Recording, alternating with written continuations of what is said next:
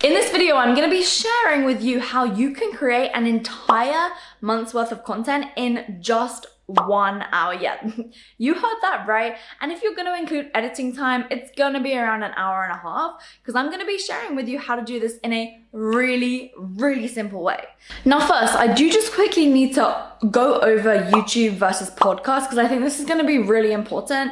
And it's going to encourage you to overcome some mental roadblocks that may be holding you back from doing this right now.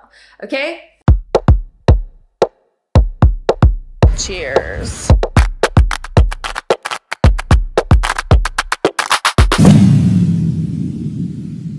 Some people prefer to watch YouTube videos and others prefer to listen to podcasts. Now, I'm the type of person who thinks that each one has its own time and place. Impact School is the name of my business, but it didn't start that way. I actually started a podcast and called it Impact School. And then from that, I then realized that that would be a great name for my business. And so I just found that kind of interesting. And I don't think anyone actually knows that or has figured that out yet. So you're the insiders here. But I wanted to talk about the pros and cons of YouTube versus podcasts, both for the consumer and for the content creator. And there's a crazy fact, which is around 75% of people who listen to podcasts make over 100 grand per year. And so they always say you're the average of the 5 people you spend the most time with. And so I found that statistic pretty interesting, because it's definitely nothing like that here on YouTube. Maybe LinkedIn, but YouTube, no. But anyway, so first off, I'm interested to hear from you. Before watching this video, which one do you prefer? Drop it down in the comments, YouTube or podcasts, and we'll see how you feel after this video ends. So when it comes to podcasting, it's great as the consumer because people actually tend to go into more depth than they do here on YouTube. But on YouTube, you'll find that with the visual representation, it can be better for things like walkthrough tutorials because you can physically see what's going on. So I think you need to firstly, as the consumer, identify what type of learner are you. Are you someone who learns by listening, or are you somebody who's good at learning through visuals? Because when you've understood that, then you'll get a better idea as to whether you're going to be better listening to podcasts or watching YouTube videos. Personally, I'm very much an audio person. I find that I can learn something just through listening to it, whereas if I'm reading, I find it really hard. Obviously, when it's video, there's both of those things, which does make things easier to learn. And I also love watching YouTube videos in 2 times speed. Some people may not know this, but if you click a little cog, then you can change the speed up to 2 times speed. And I actually use a Chrome extension that allows me to make any video start playing faster. And I just press a button on my keyboard and it goes up to it goes like super duper fast, so fast that you can't even understand what it's saying. I love that because I'm a weirdo. And then I also find that through podcasting, because you're often having two people have a conversation, and I quite like the back and forth dynamic. In fact, here's a little snippet from the 100th podcast episode whereby I had our head of social media interview me. When something happens, what's your focus on solutions and moving forward? How do you keep in that mindset? You're probably laughing to yourself right now because you know the answer, because I'm one of these people who it just doesn't stop me, and I kind of enjoy it in a strange effed up kind of way, because at the end of the day, I see problems as an opportunity to become a better person, a better leader, not just a better leader for yourself and for your team, but also a better leader for your family. And so make sure to go click the link in the description box and subscribe to Impact School. It's available on any podcast provider. 100 free episodes for you to go listen to, which will help you grow your online business. Or start one if you don't have one already.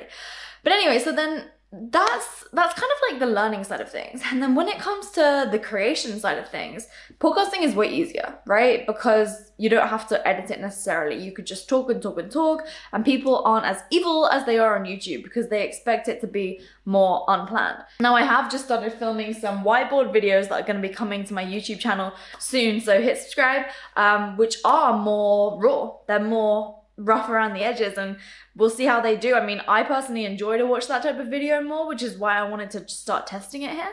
But I think, when you're listening to a podcast, the roughness of it can be quite nice and it's authentic. And it's just like listening to an audiobook, and you really do hear people's thought process, because sometimes they kind of correct themselves while they're talking. And I really like that. I really, really like that. And I love the fact that I can just close my screen off, because I don't pay for the YouTube thing on my phone, the thing where it turns off the screen. I don't do that. I mean, do you do that? If you do, like, comment below. I'm interested to hear why you do that. Would genuinely love to know. But I just like it, how I can just be walking outside, listening to a podcast, gaining a bunch of information. And so that means that what ends up happening as the podcast creator, you have someone's undivided attention for like an hour. A lot of podcasts are around 40 minutes to an hour and a half. And so if you have their attention for that much time, how powerful is that? They're really building a relationship with you, which is incredible when it comes to having them become clients. I mean, I find that most of my clients, they do come from my podcast more so than YouTube. Oftentimes what ends up happening, and this is a huge bonus, because YouTube is owned by Google, and so YouTube is the second biggest search engine in the world, which means that if someone types in how to start an online coaching business, they're pretty likely to find my video. And so they find my video, and then what always ends up happening is they then stumble into my podcast, and then from my podcast, they then take that action to become a client, because they really get that value from me there. And so YouTube is so powerful for the SEO purposes, search engine optimization, really, really good for your brand. So I truly believe that both of them have their own place. And that's because you can get new people to find you with your YouTube channel, and then you convert them into a customer and a loyal follower using your podcast. And so I truly believe that when it comes to sort of like the future of creating content, the most powerful thing that you can do is think about it like this, right? If you start off with a long video where you're talking for a long time, then you can just put that on YouTube, and then you can rip the audio and use that as the podcast and just make an intro and an outro for each. So much more simple. And then from that long piece of content, you can then cut out snippets and put that on Instagram, LinkedIn, Twitter, Facebook, whatever. And that changes the game, and it makes things so much more easy for you as the creator. I think going video first and not just recording the audio of a podcast is so valuable. And I think people just, if you want to be putting on all this makeup, or guys, if you want to do that, go for it. But if you feel like you need to always look perfect on camera, it is just not the case.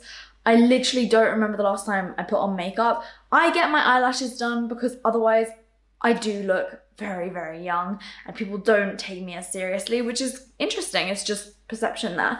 But like, you know, I'm not going to dress up to be someone I'm not, because at the end of the day, I don't do that all the time.